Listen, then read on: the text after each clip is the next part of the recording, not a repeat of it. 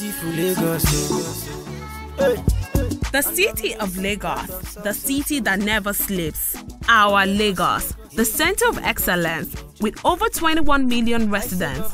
The people, the energy, the food, the business, the diverse culture. This and many more makes you want to love Lagos. One man, Babatunde Olalere Gbadamosi, is here to change our lives forever. Babatunde was born to the Gbadamosi family in Ikorodu many years ago in 1960s. He is the chairman and CEO of the Red Bricks Limited, the developers of the master-planned, well-designed, critically formulated estate in Ibeju-Lekki, known as the Amen Estates. At Amen Estate, electricity, water, flood, security is not a thing to worry about to over 400 families who are residents of the estate. With the top-notch equipment, 24 hours electricity, 24 hours general cleaning, solar street light, solar water heater, and more. It plays a huge role in financing a road which he has vigorously and successfully pursued. Amen Estate is a master-planned gated development. So here at Amen Estate, we can take electricity for granted, we can take water for granted, we can take the fact that we're not going to be flooded out at the height of the rainy season. We can take that for granted. I would love a Lagos where I can leave my house, walk 5 minutes to the bus stop, get on a bus to the train station, and get on the train. That would be my dream Lagos. Unfortunately, the growth of Lagos has been very disappointing since 1999. The growth of Lagos since 1999 has been somewhat disappointing.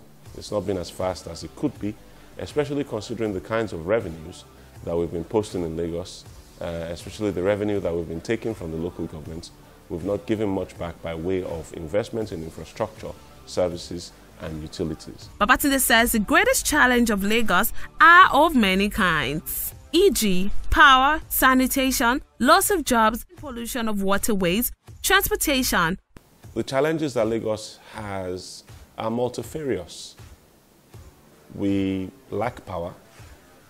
That's a very big challenge for a territory of 24 million people. It means 24 million people are largely idle because there is no power. Because of the lack of power, a lot of industries have closed down. In their stead, we have churches and mosques occupying the warehouses where industries should be, and therefore we've lost a lot of jobs. We have another challenge of sanitation in terms of solid waste generated from the homes that is not being disposed of properly, and then also in terms of sewage and the way that's poisoning the groundwater as well as polluting the drainage and waterways. Babatunde says his main priority, as well as the priority of the Action Democratic Party, is prosperity for all, not just a few, with the agenda to get electricity to everyone at a very relatively cheaper rate. Water system in different local governments, fixing and building of new bridges and new roads, also exploiting the waterways policy, eliminating poverty by creating more jobs for the youth in different local governments. Well, the ADP believes in prosperity for all, not just a few. And that's the policy, that's the agenda that we'll be pursuing when we come into office. We'll be looking at electricity that will enable everyone to become productive at a relatively cheaper rate than we're doing now, because right now everybody is relying on generators to be at any level of productivity. We'll be installing water reticulation systems on a local government by local government basis. Some local governments have water works, some don't. For those that have, we will be repairing and remediating them and make them functional. For those that don't, we will build brand new waterworks. And then we'll also be fixing the roads to make the movement of goods and people easier than it is right now. We'll also be exploiting the waterways by implementing our waterways transportation policy, which will revolve around high volume, high speed passenger and roll-on, roll-off ferries that will run the length and breadth of the state. So this will be our immediate intervention in the transportation situation of Lagos State.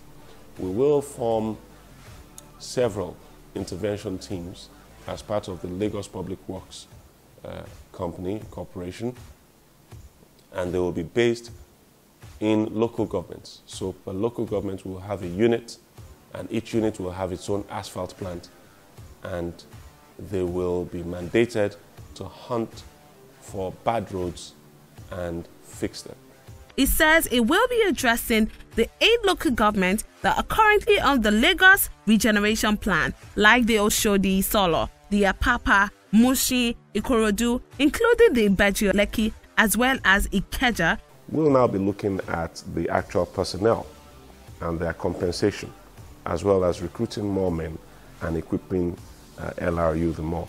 We'll also be looking at LASMA with a view to improving the welfare of the officers of LASMA, as well as equipping them better to be able to discharge their functions better than they're doing at the moment. So more vehicles, cameras, personnel cams, dashboard cams for their vehicles, patrol vehicles, radios, walkie-talkies, as well as breathalyzers to be able to enable them weed out drivers that are on alcohol so that they can stop them from driving and endangering. We're looking at staff welfare.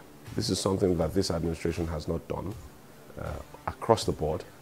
Medical staff, teaching staff, emergency staff. We'll be looking at their welfare. We'll be looking at their wages with a view to reviewing them to realistic levels. We're not talking just about upward reviews. We're talking about reviews to levels that are commensurate with the state of the economy as it is today.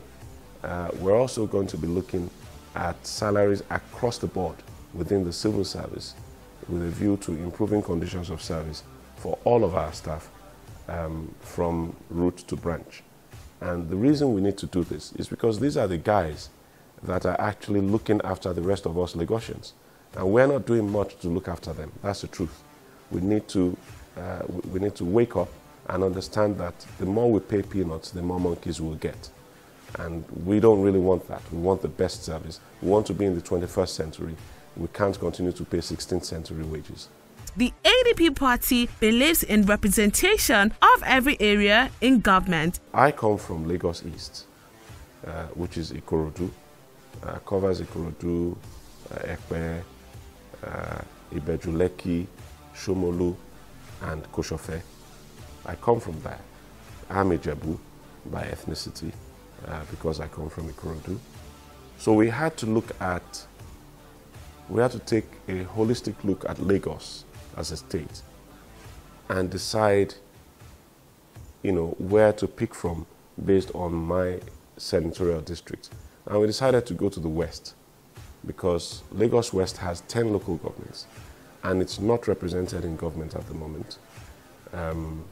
So we decided to pick our deputy from Lagos West. We picked from Imeke, which is in Badagry local government, and we picked an Awori person.